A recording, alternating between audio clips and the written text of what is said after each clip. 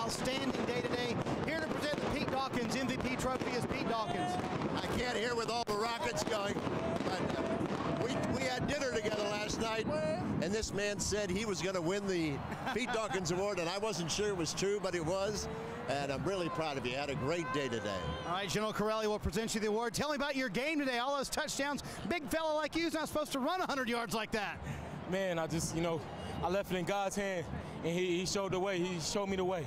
So we're going to leave everything up to God. Like my decision in choosing on a college, the best advice I can give to all the people up and coming on making a decision, and all the, the 11 class coming in, just, pray on it and leave it up to God, man. All right. Because it's in his hands. Ronald Powell, the MVP of the 2010 U.S. Army All-American Bowl, Bob.